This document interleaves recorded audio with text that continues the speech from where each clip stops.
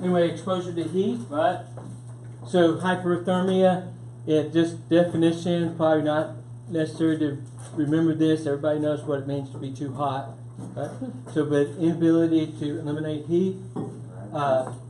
Three things: heat cramps, heat exhaustion, heat stroke, and that's what we're going to go through. Heat cramps is not really a medical emergency. Okay, you will get calls on heat cramps. People cramp up. They're out there. They're exercising. They're going to 2-a-days. They're, playing golf at 2 o'clock in the afternoon, 3 o'clock in the afternoon on an August day. It gets hot. Okay, there's nobody else playing golf at that time, so the course is empty. So it's good, but it's hot. That was my summer. Okay, so so you get these heat cramps. You start to spasm. If you've been outside at all, if you haven't had heat cramps, you probably need to get outside more.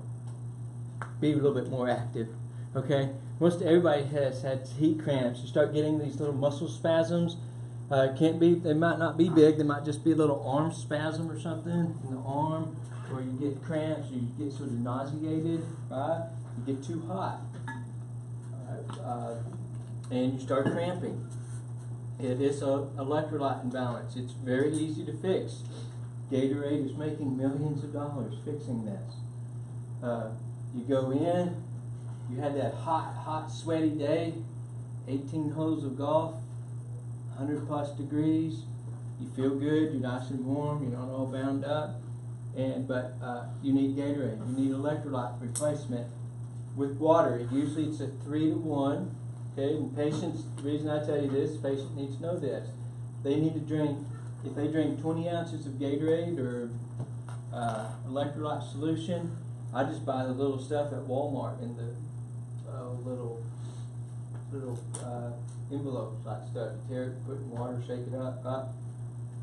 And if you drink a Gatorade, 20 ounces of Gatorade, you need 60 ounces of water to offset the sugar. So you should drink 60 ounces of water, then 20 ounces of Gatorade. But anyway, they do need that. You get the electrolytes balanced out, and the twitches go away, the cramps go away, the nausea goes away, and you're good. Okay? You can continue on with your day if you got these heat cramps. EMS-wise, get them out of the hot environment, just like any of these emergencies we're talking about. Get them out of the hot environment, loosen up the clothing, cool them off passively with water and fans, air conditioners, right?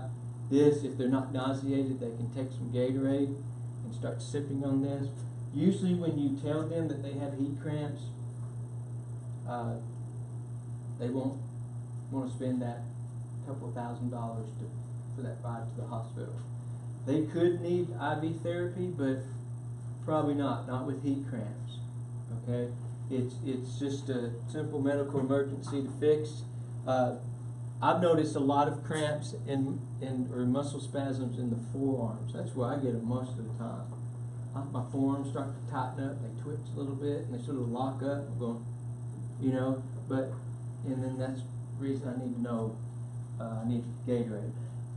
I have a different. Of course, I sweat like a pig, but during tape ball, you've probably seen that. But usually, when when I'm out playing golf or whatever, my hat gets completely saturated with sweat.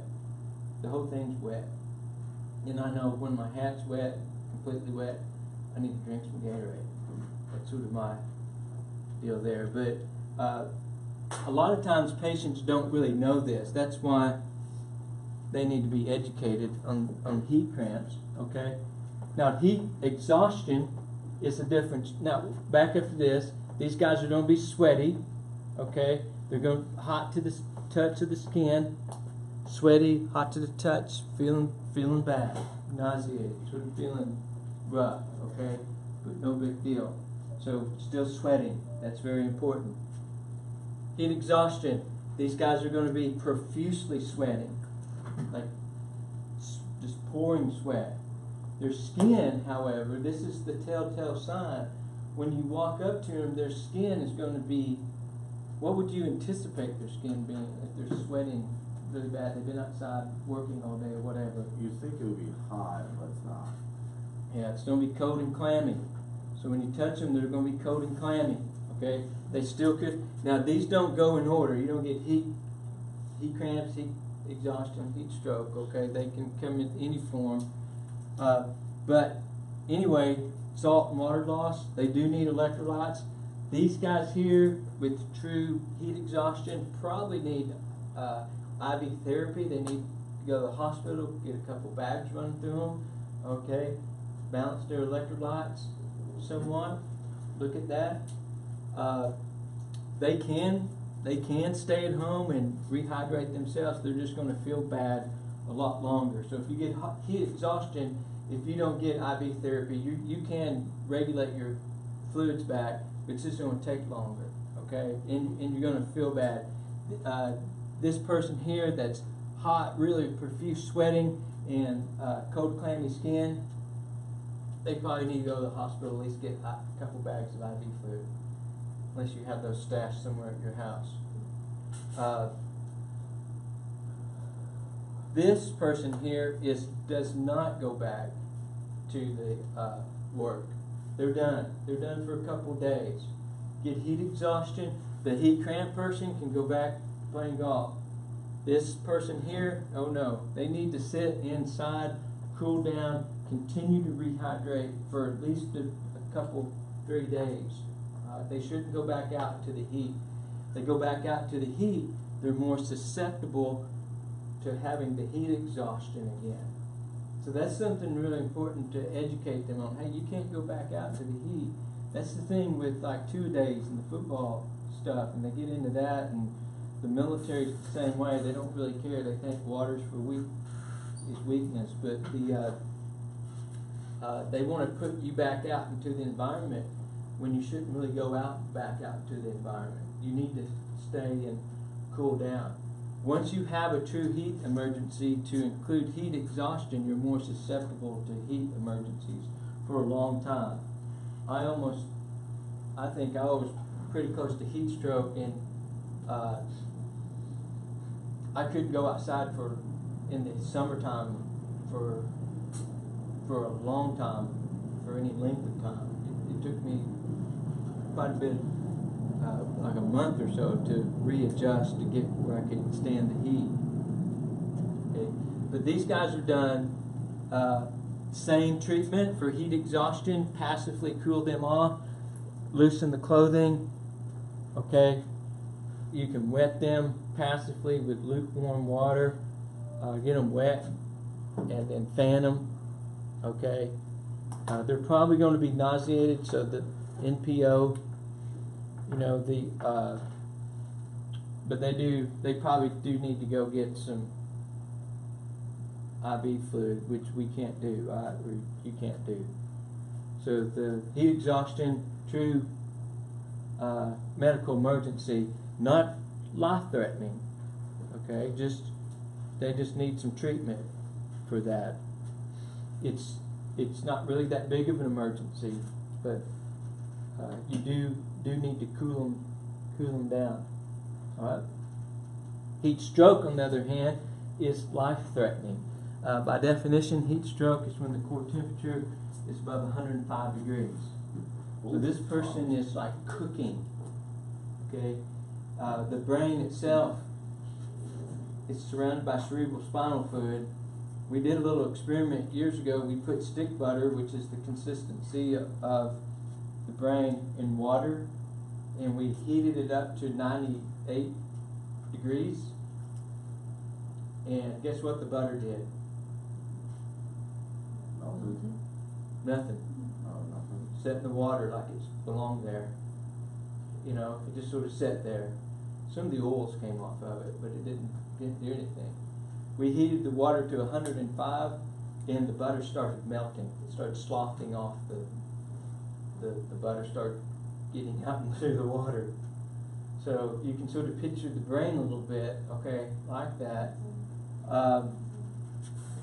It does have a, they say the 80% death rate it starts really damaging the brain cells, and also heat stroke has permanent damage, permanent either short or long-term memory losses you get with heat stroke. I had a friend of mine he got diagnosed with heat stroke, and he sort of had to write down stuff like what he had for breakfast.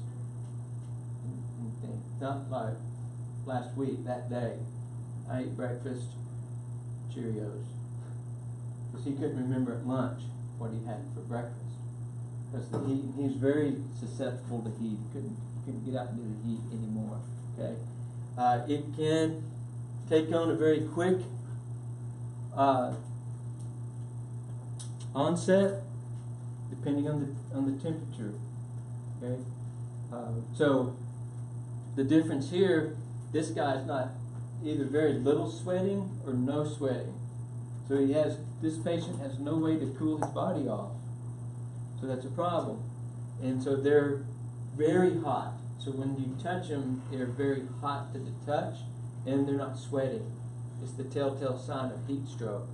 Remember those, not only for the test, but for life. Those are true telltale signs that someone's heat stroke. If they're not sweating, especially little kids, if they're not sweating and everybody else is sweating because it's hot, then that's a problem. So anyway, and you do have to watch the little kids. Heat stroke is life-threatening. They can have seizures. They will be pretty close to being unconscious. They may contract. They draw their hands up in contractures. It's very hard to start an IV on someone that's like almost in rigor mortis. Feels like you're all stiff and you can't bend them down. So and decreased level of consciousness. So it's life-threatening. They need to be aggressively cooled off. It doesn't mean pouring cold water on them. Never pour cold or ice water on somebody trying to cool them down. You kill them. Okay, possibly. So you do the same thing. You loosen their clothing up. You wet them down. Get them in front of the air conditioner or the fan. They're going to be altered probably, so nothing by mouth, or at least nauseated. Then you you aggressively cool them off by putting cold packs in their armpits, groins, carotids. What we would do is we would take chemical cold packs around our IV chambers and drip cool IV fluid in them. They get to the hospital, they'll cool them down with a blanket, a bear hugger that will blow cold air on them to cool them down. To extremes, I've seen this in the desert. They would take them and get ready. They would be ready to resuscitate the patient, but they would dip them in ice water. And I just said don't do that, right? But these are a lot of doctors standing around telling a bunch of other people to dip them in ice water to cool them down before they die.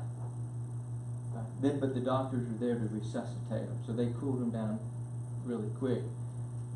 29 Palms, California, that was the convicts' jobs.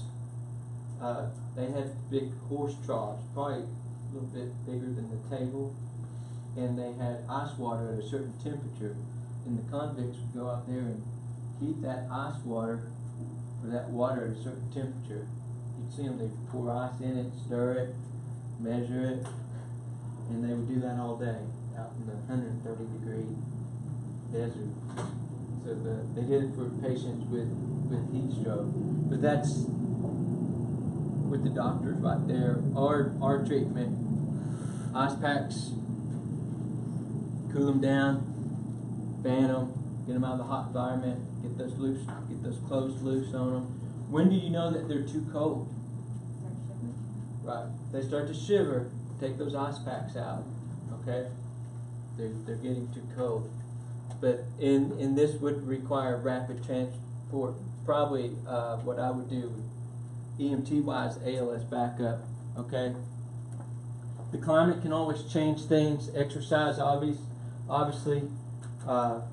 Age, young age, affects heat problems. They don't really realize that They have drugs, obviously, medications. You go to somewhere and you're not acclimated to the environment.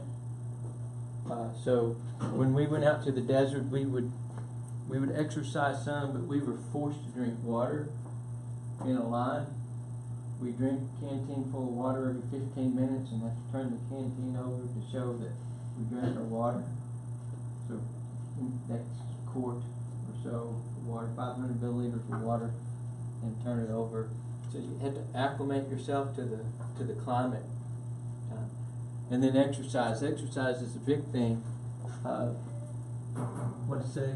More than a liter an hour. I can believe that. Definitely.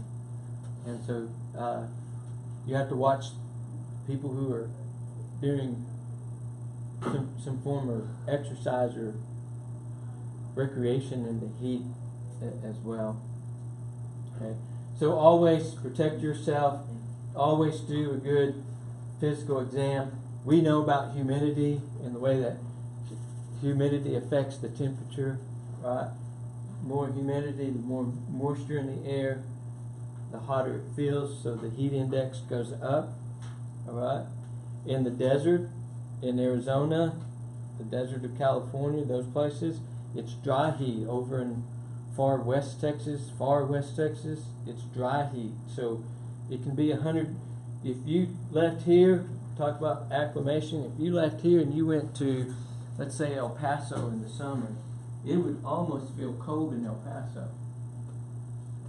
because of the dry heat. I've done that before. I left here and went over in that area, and it was over 100 degrees, and it felt nice outside because it was a dry heat and it came from the really humid environment. So that's something to watch out for, especially yourself. Working on an ambulance, you need to hydrate yourself constantly out in the hot environment. Make sure that you stay hydrated. Okay. So just like everything else, do your good general impression, ABCs, okay? Get a good sample history, move the patient to a cool environment. Good set of vital signs. Look for the signs and symptoms. This is in your book. Headache, weakness, dizziness, cold clammy skin, hot dry skin, right? Nausea, vomiting, and then seizures. So there's a list of them. Just remember those. For heat exhaustion, cold clammy skin, profuse sweating, heat stroke, little or no sweating, very, very dry, hot skin.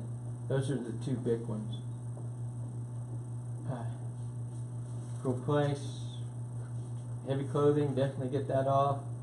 Cool them either passively or aggressively. It just depends on the situation. And then burn up that air conditioner. Get them out of the heat. If they're semi-unconscious, unconscious, left lateral recumbent in case they started vomiting, right? And then you probably won't give them anything to drink because we don't carry water on the ambulance. But I wouldn't give them anything to drink in case they started vomiting anyway. Okay? Talk about that. Aspiration, seizures, you have them on their back or not sitting up, they could aspirate. Set them up, Fowler's position, no fluids. Okay. Everybody good with heat emergencies? They're pretty easy. Cold emergencies are pretty easy. Get them out of the environment, warm them up, cool them off, protect them, do a good assessment, determine whether you're aggressively going to warm or cool them, or passively warm and cool them. Okay? Snakes. Anybody like snakes? Dead snakes. Some of the ones I like. Okay. There's a few snakes. A lot, thanks to Mythbusters, I found out that not every snake bite, like a rattlesnake bite, they get the venom in there. Like if they go over and kill the little bunny or whatever, They don't have enough venom, or they may not hit the right angle to actually strike. Okay, if there's 2 fang marks in there, we're going to go with that you have the venom. Okay, need to pre-alert the hospital that you're bringing in a snake bite. Try to identify the snake or the dead snake. Bring the dead snake with you. That way, if you don't know if it's poisonous or not, they can look that up. Don't bring the live snake. Okay, bring the dead snake. So the pit viper or the rattlesnake, see the way his head is shaped? And all poisonous snakes will have that sort of shape to their head. Of course, a rattlesnake warns you, right? Except for the copperhead or the water moccasin, okay? Most snakes strike out of defense. A water moccasin or a copperhead, same sort of snake, especially the ones in Louisiana, will chase you. You'll be fishing on the bank, right? And you say, oh, there's a snake. No problem. It's in the water where he belongs. But you're in his territory or her territory. They will come up on the bank and chase you down. So you have to be aware of that those are sort of aggressive snakes. Okay. But the rattlesnake, they strike. They don't want any part of you. They're afraid of you most of the time because you're big, right? Okay, so, and they do have fangs. They'll leave the fang marks. Okay, this is a coral snake, nice and color there, but no fangs. What a coral snake will do, a rattlesnake will come up and strike and move away. A coral snake will bite and sort of chew a little bit. So their bite pattern, a rattlesnake, let me draw.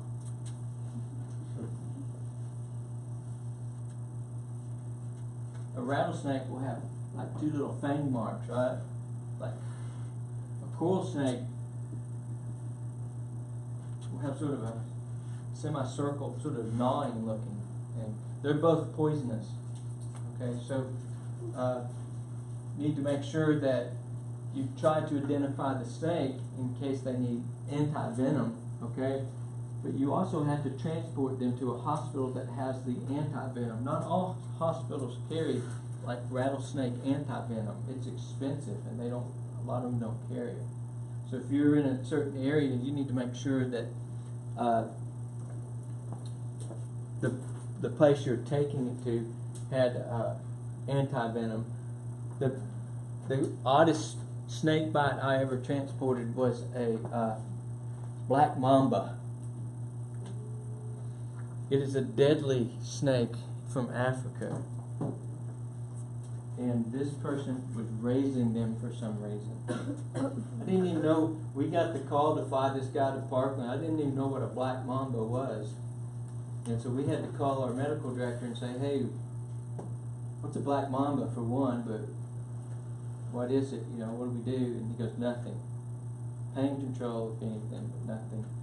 So the patient brought a card with him to the doctor because the doctor was going to do the wrong thing at the hospital.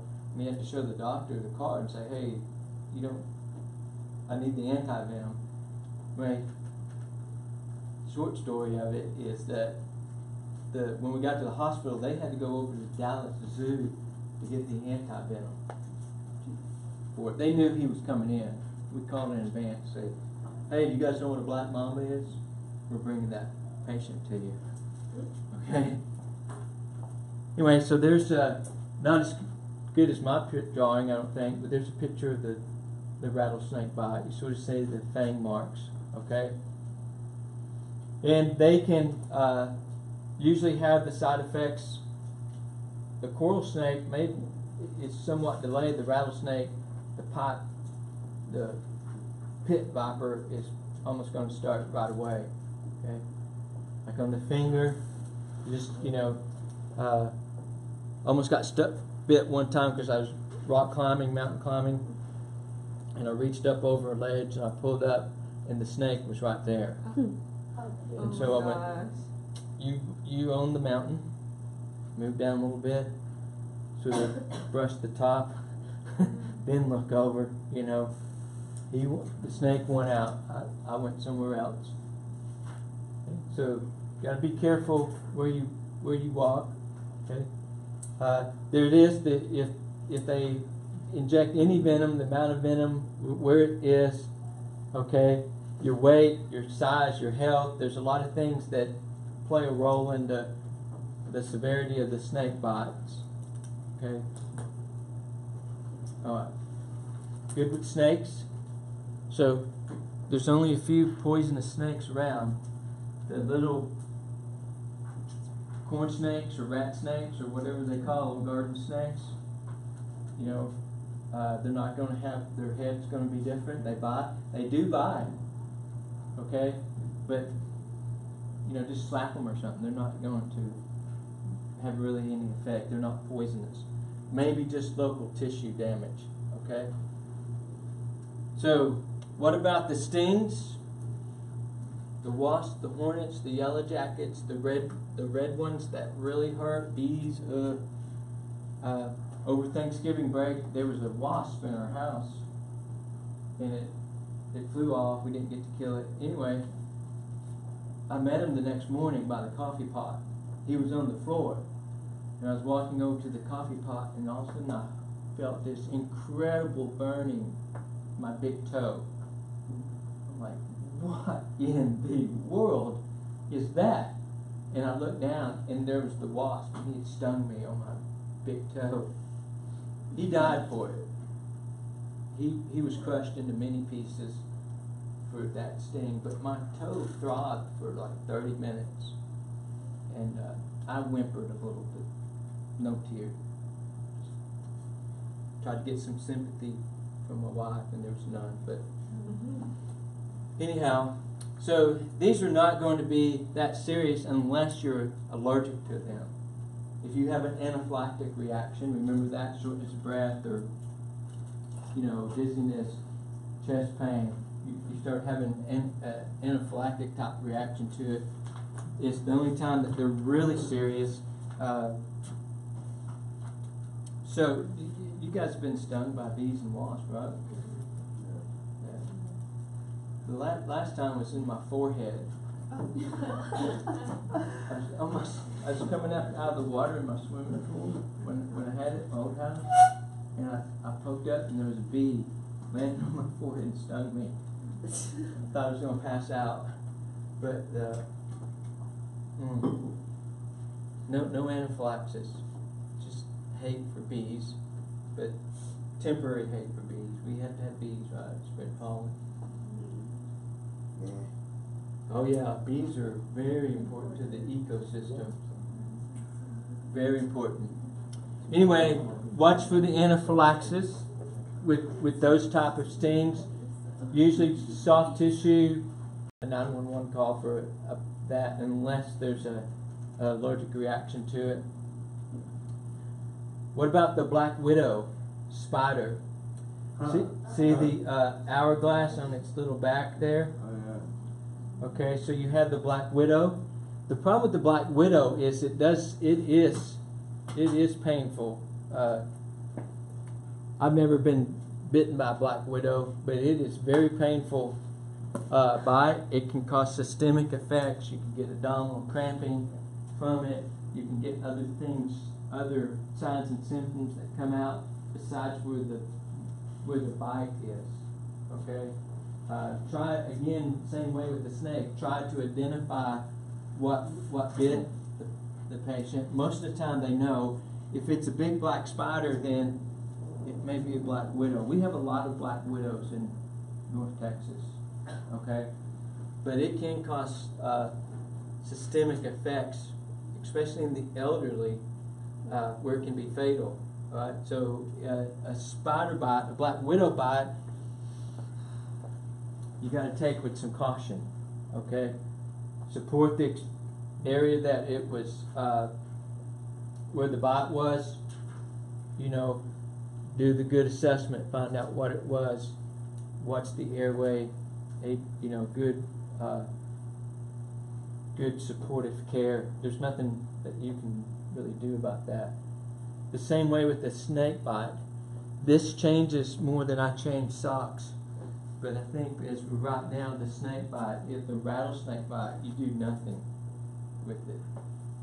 You get as much information as you can, the time and everything else, and transport the patient. There's some talk about restrictive, tourniquet bands, light tourniquets like a IV tourniquet, but most people say don't cut it, don't try to suck the poison out, don't try to do ice packs or anything, just transport. Everything that you do speeds up the venom inside, the toxin inside. Here, this black widow, the same sort of ice. If for some reason you do transport a spider bite, ice it, potentially splint it if it's on an arm or something, but it's pretty easy to take care of. But do watch out for,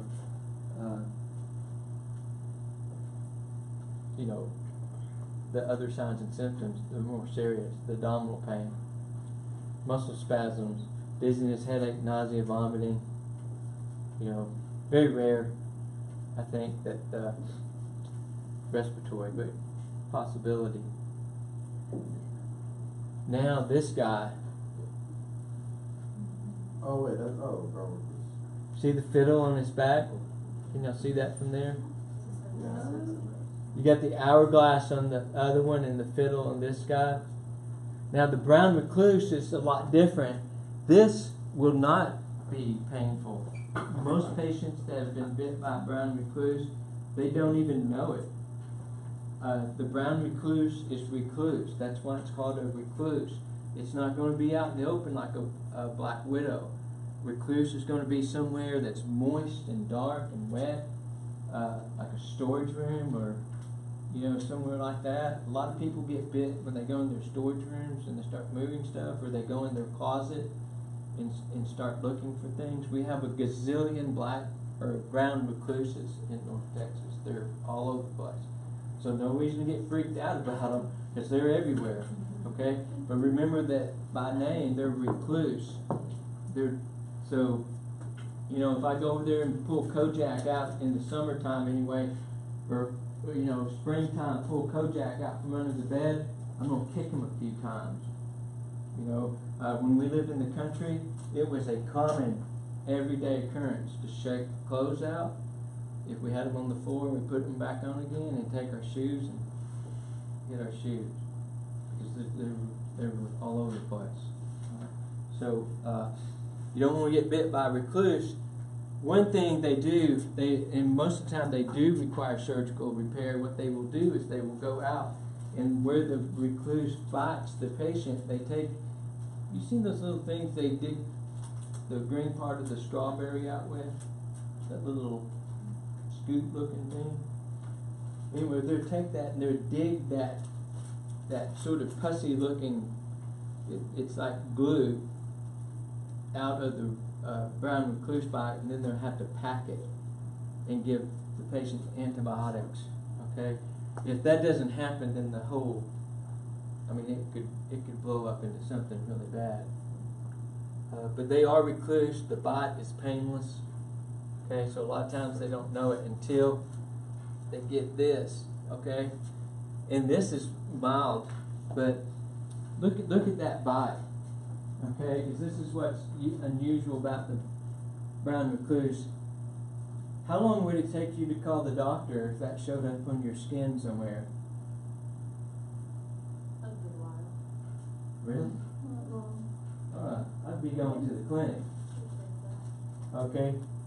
'Cause that's a problem. Unless that's a common occurrence for you, yeah, I'm like, there's something wrong with me. I should come check this out. That shouldn't be a common occurrence. Okay? But if that showed up and you touched it, it was sort of warm, it's like, yeah, I'm going to the doctor about that. Okay? Because it could be a brown recluse. I don't know if I don't have the other one. It keeps on eating itself out. If you don't get that repaired, what they do, they take that and this part right here, they dig that out and then pack it. Okay? Here's part of the problem with the brown recluse bite. What else does that look like?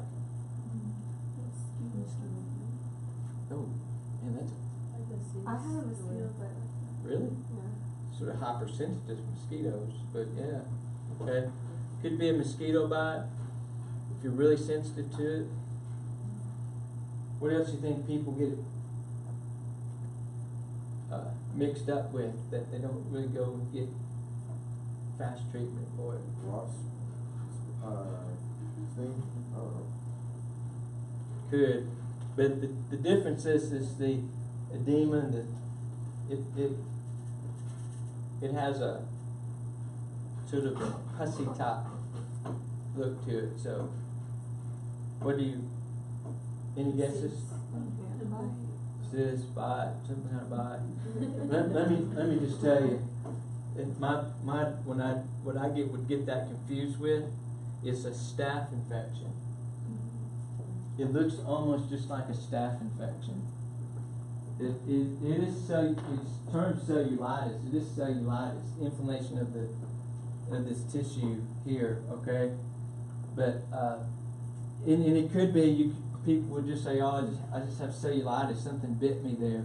But you need to take a very close look at that. Okay, and if it doesn't heal up really quick, then I would really go to the doctor. You need to go to the doctor. If it's staph, you need to go to the doctor anyway. Because here's what the brown recluse bite. It's pretty cool sort of physiology behind it. So let's say little brown man bit here, right?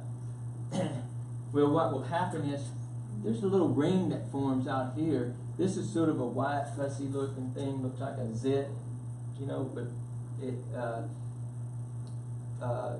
it's more of a consistency of glue, Elmer's glue. A little ring will form up here. Well, after this bite, your antibodies are like going up there to fight it. They're like, I'm going to kill this. Boom. The antibodies going up there to fight this. But this ring will keep the antibodies out. And as this grows, this will grow and keep the antibodies out. That's why they need to dig that center core out of there. They need to take that core out of there to do that and pack it and get the patient on antibiotics. If they don't, then it'll just eat away. I have a picture somewhere that this guy's whole thumb is just eaten away. It's necrotic. It's just all eaten up from a brown recluse bite. He didn't take care of it. So that's the problem with the recluse. Okay? Not necessarily an ambulance emergency, but it is something that they need to go to the doctor over. All right? What about scorpions? Don't you hate the look of scorpions? I have two here.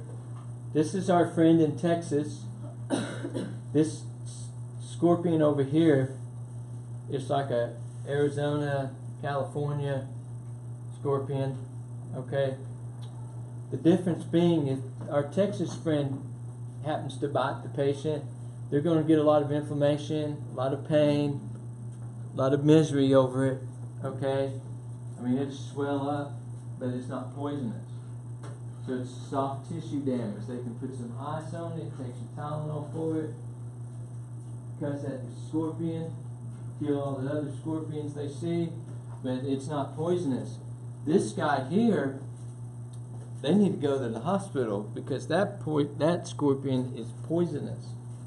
It's life-threatening bite, okay? So geographically, if you were to work in a different area than the great state of Texas, you need to learn where all the bad bugs and fish and whatever are, right? You would have to learn each one that's sort of to that location. This guy will still bite and it will swell and it will hurt, but it's poisonous. So they need to definitely go to the hospital for that. I don't like scorpion. I just don't like the way they look. Okay. Fire ants. You can't live in North Texas without being bit by a fire ant. Okay. I didn't even know what a fire ant was until I moved down here. Tell you the funny story, short funny story. I was fishing at my wife's uncle's pond, and I looked down, and we called them piss ants. but or some people call them sugar ants or whatever. These little bitty ants that look like fire ants. Okay, and I was looking down there and I'm like, man, that's fish ants, and I was still going. So I kept fishing, and because they're harmless in Amarillo, they stay away from you. They won't do anything. So I kept on fishing. All of a sudden, my feet just like, ah, what in the world? And I looked down and these ants were biting me. I'm like, what is that? And so I thought, I'll drown them. So I just stepped in the water, and they bit harder, you know. And so I get out and I'm shaking them off. Then I have to go to my wife's uncle and like, okay, what are those little ants? And he laughs. He got a lot of laughs out of me from the city, and he was on, those are fire ants, boy. You don't know what a fire ant is? Like, never seen one. In Amarillo, we had army ants. I'm sure they have a different name, but they were the red ants, big red ants. Have you seen them? They will bite you and leave a mark. It hurts really bad. We used to set them on fire as kids, but so found out what a fire ant is. No problem with fire ants except if you have an anaphylactic reaction to it. We had this one lady, she was a little crazy, okay, but she decided to run away from the crazy home and lay down in the street, and she wouldn't get up, and she was heavy, so nobody could really get her up by herself, but she laid down in a fire ant bed. Oh my God. And so she's laying there, she goes, I'm not getting up. I'm like, well, I'm not helping you because I'm not getting in all those fire ants. So you can either get stung by 1,000 fire ants or get up. One way or the other, because I'm not getting in those fire ants. So she finally got up. I guess she got bit enough to get up. But you can have an anaphylactic reaction to it. I've seen kids have anaphylactic reactions. I've treated pediatrics with anaphylactic reactions to fire ants before. Okay. You ever been have a tick on you? I think there's a picture. Yeah, it's a little tick. I had one in my abdomen before. Don't know where I picked them up, but it started itching, so I started rubbing my abdomen, and I'm like, wow, that hurt. I looked, there was a tick there. I'm like, great, I hate ticks. You just sort of squeeze them and remove them out, okay? And then, apply some Benadryl cream or whatever to there. You can get, some ticks can give Lyme disease or Rocky Mountain spotted fever disease, but we don't necessarily have those type of ticks around here, okay? But do keep in mind, some ticks do carry more of a disease process. I hate them, they're ugly looking. So on all these, okay, avoid the snake, the bites or the snakes or the insects. Look for clues on what it is. It is important.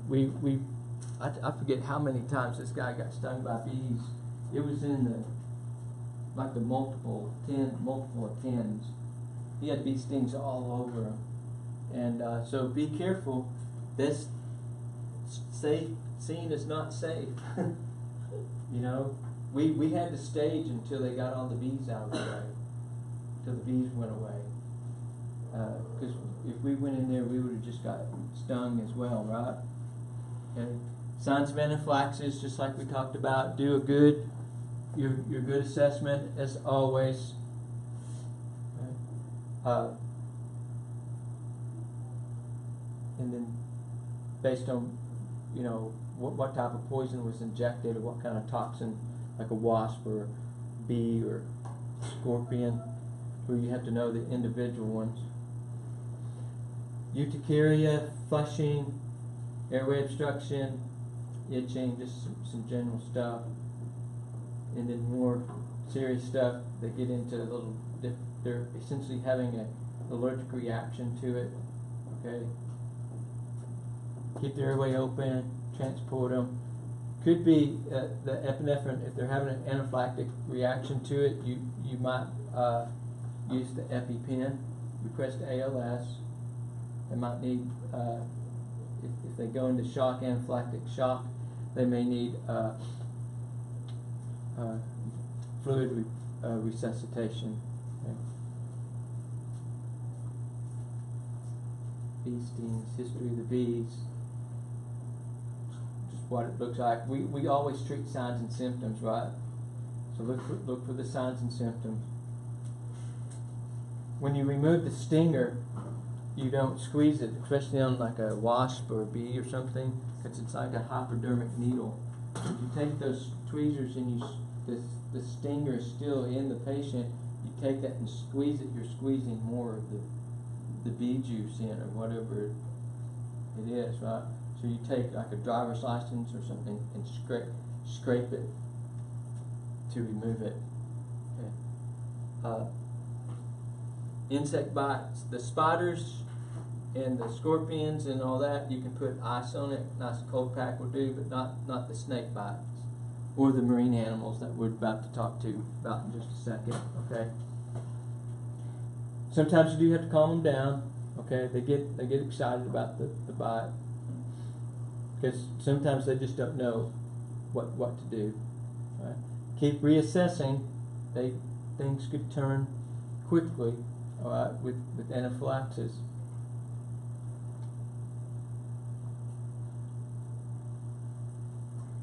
What about the marine life animals? Now these are a lot different. Remember what was that one guy that got killed? He got stung in the chest by the Steve Irwin? jellyfish, right? Stinger. You know what was probably, I don't know if this was sure, but you know probably what killed him? I think he removed it. It was an impaled object and he reached up and he removed it. I don't know that for sure, but I heard that somewhere. But who knows? Anyway, so the jellyfish,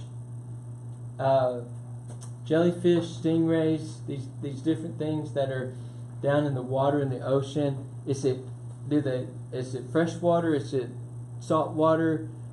If you're Bear Grylls, who Bear Grylls is, the outdoor guy, that TV show, Running with Bear Grylls. No. This recon guy, British guy. No. Anyway, he said urinate on it, but he got stung by a jellyfish, and he had this one woman that was with him urinate on his hand to do this, to keep the stinging from it. But urine doesn't work. That's a myth. I don't know why bear would want him to actually urinate. Some people say tobacco juice, or they do say meat tenderizer helps with it. Okay, that's not the. And this comes from the guys in Galveston. They said some meat tenderizer helps, but really with jellyfish and everything, you need to irrigate the site. But it depends on which one bit you. You have to really know, because some of them, is it salt water or fresh water? Some of it you irrigate with salt water. So you have this particular jellyfish bite you. And don't quote me on this, but I think it's the box jellyfish. If it bites you, you need to irrigate it with salt water. So if it bit you on your hand, you'd stick your hand back into the ocean and irrigate the wound. Otherwise, you'd come out and irrigate it with fresh water. With the other jellyfish, some of them require vinegar, that you pour vinegar over it and irrigate it with, and it will remove it will help with the pain. And then don't remove we haven't went over impaled objects yet, but don't remove the spine. It's an impaled object. Okay, you're not really sure what you're removing it out of. Okay, so there's a bunch of different types of jellyfish. I got stung by one on my back in Cozumel, and it burned for a long time.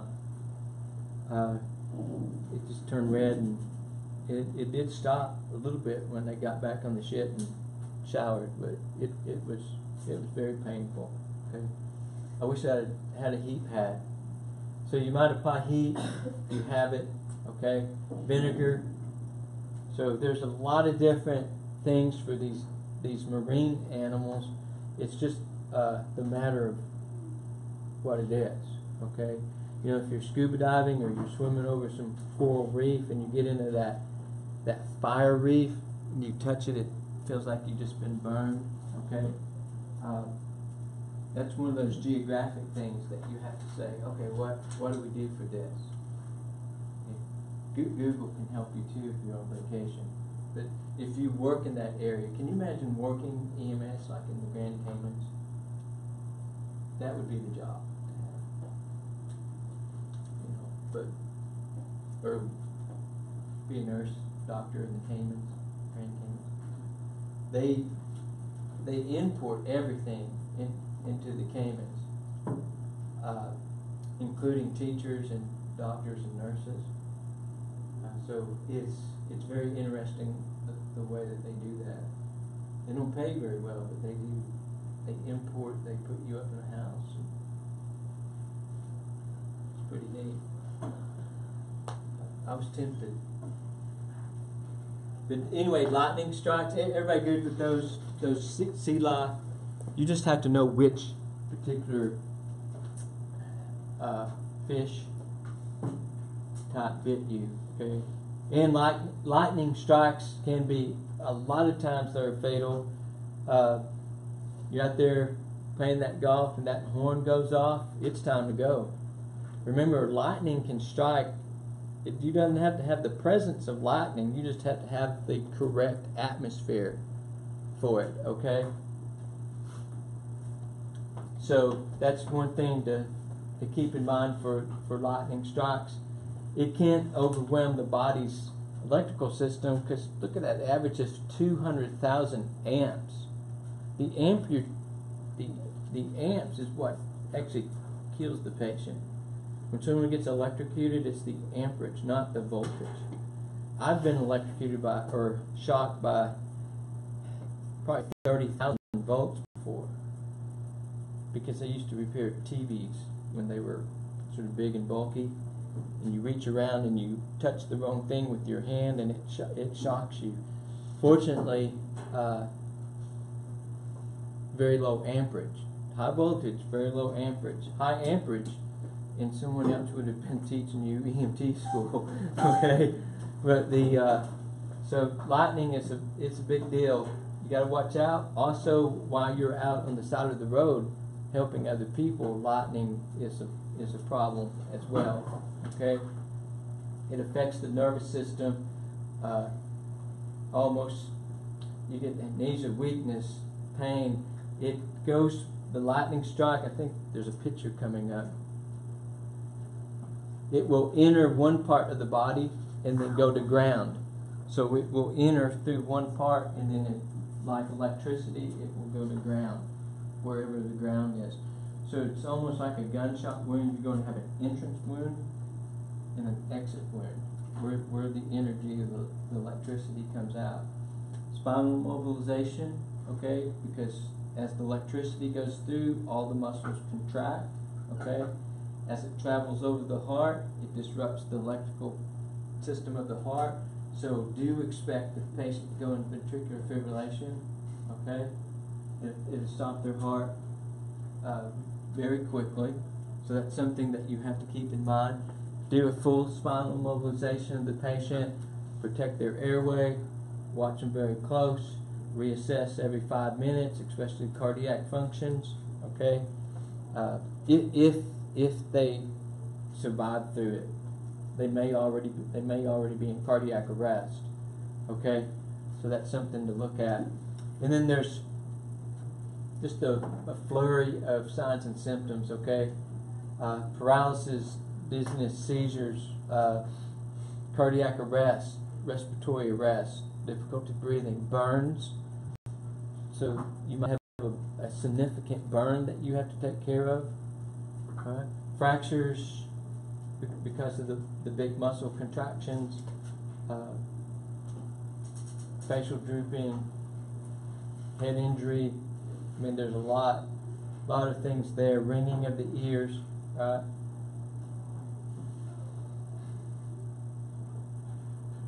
Dysrhythmias, cardiac dysrhythmias. Make sure that you're prepared for CPR with the lightning strike. Who was that? Was Lee Trevino.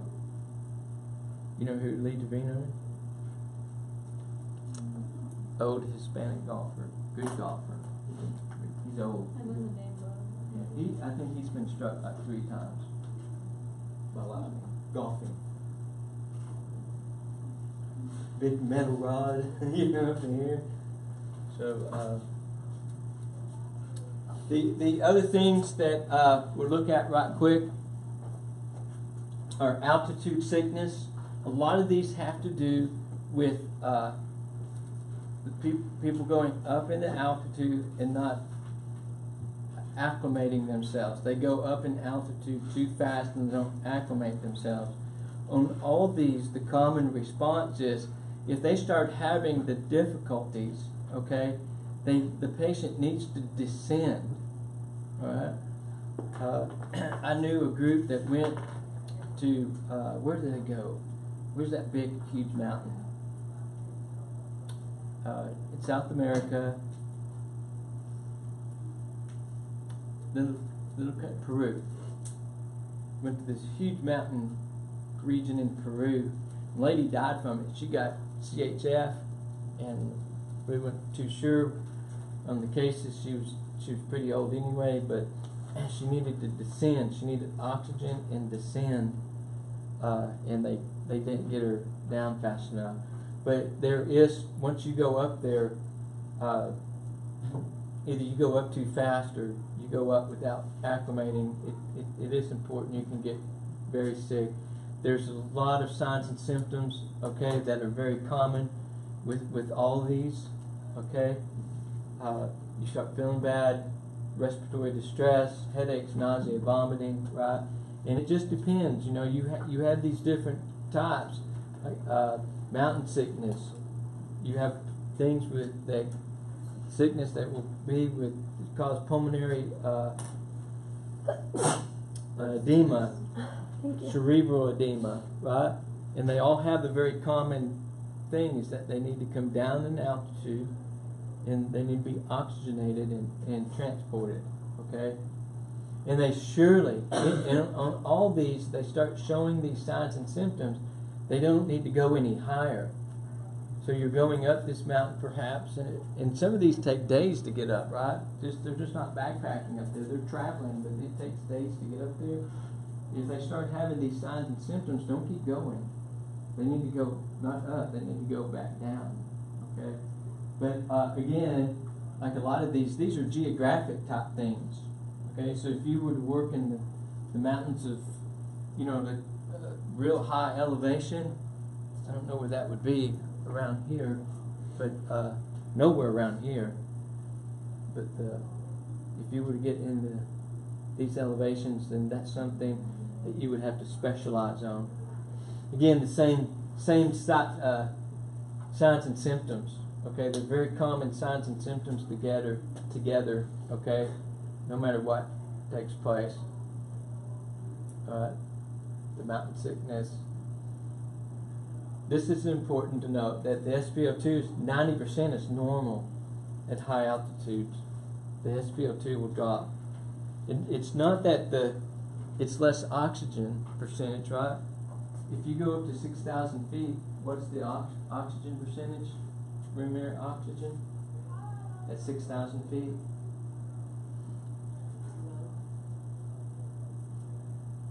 Percent of oxygen is the same. Percent of oxygen is still 21%. What happens is you're going up in elevation, okay, and the oxygen molecules are getting further apart because of the decrease in pressure. When we do diving emergencies, it's opposite. There's greater pressure. But as you go up the mountain, there's less pressure, okay, and atmospheric pressure, so oxygen molecules are further apart. So essentially you're sitting there going, trying to breathe, you get short of breath because the molecules are further apart, okay? So that's where you get the shortness of breath. At 10,000 feet, you still have 21% oxygen, okay? Just trivia. But keep in mind the percentages go down. Okay. So this is the, what? How would you say that? anyway, high altitude pulmonary edema looks like a lot like CHF, okay? And but these guys need to descend in altitude, oxygenate them, descend them in the altitude. There's the rails are bronchi, right? Okay, and then the last one I believe is the high cerebral edema. The fluid in the head starts to swell. Same thing, a little bit more serious because it involves the head and the brain, but coordination, altered mental status, seizures, right? And again, descend, lower the altitude, get in the lower altitude, okay? Read through these, make sure that you're familiar with the definitions, what they are. Questions? Everybody good? None?